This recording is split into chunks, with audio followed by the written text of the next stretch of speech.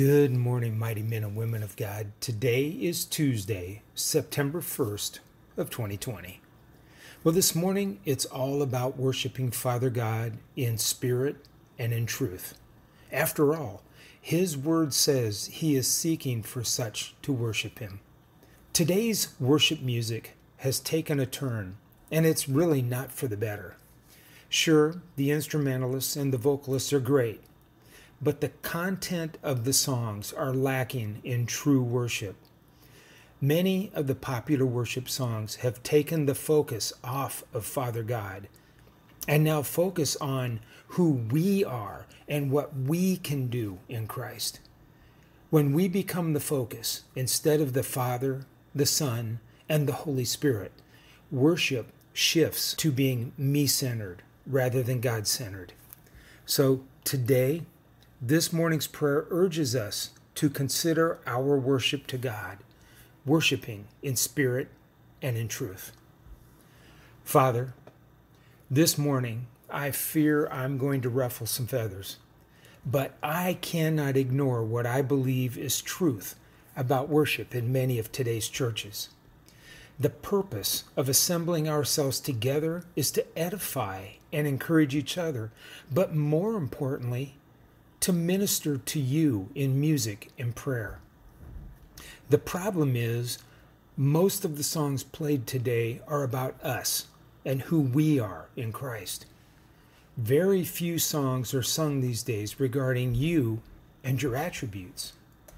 Forgive us, for the truth of the matter is that we have made the worship segment of church me-centered rather than God-centered. This is also creeping into our pulpits. It has become all about who we are in Christ and what we think we can do because Christ dwells in us, how we will fight our battles, and how we will take authority over evil.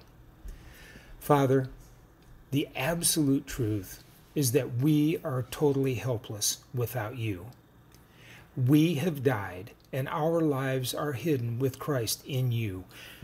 We can do nothing apart from you, period. As I was sitting in the church service on Sunday, I was prompted by you with a series of questions. When we worship, are we really worshiping you, Father? Are you, Father, truly pleased with the songs we sing? If we would put ourselves in your position, Father, are the words of these songs actually uplifting and glorifying the Lord? Father, since we are made in your image, help us to really take a long look through this perspective. Open our eyes to the absolute truth.